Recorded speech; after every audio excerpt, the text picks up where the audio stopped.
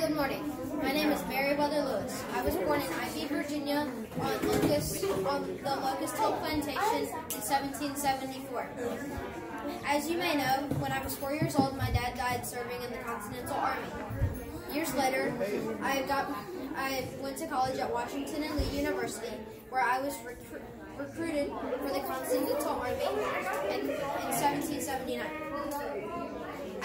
Afterwards, I took on the noble role of commander in the Continental Army. Years later, the President Thomas Jefferson asked me to lead an expedition through the newly purchased Louisiana. He told me to pick someone to help me with this expedition. I chose my colleague, William Clark, to help me with this expedition. Special thanks to the Shoshone tribe, because without them we would have never gotten through the 8,000-mile journey to the Pacific and back.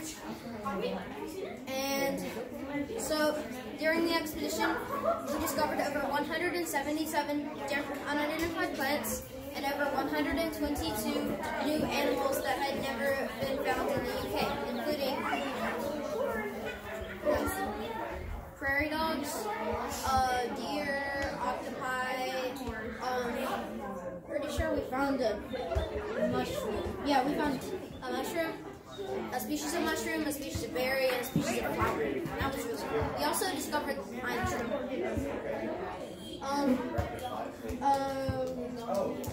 Interesting facts. I was the commander of the expedition, so I was technically his boss in the expedition. I gave William Clark, Native American underwear for Christmas, and a guy thought I was a deer and he shot me. That's why I have a hole in my hat. Not because it was that guy. The Native Americans got mad at me, and then it's all Sacagawea. So that's my presentation.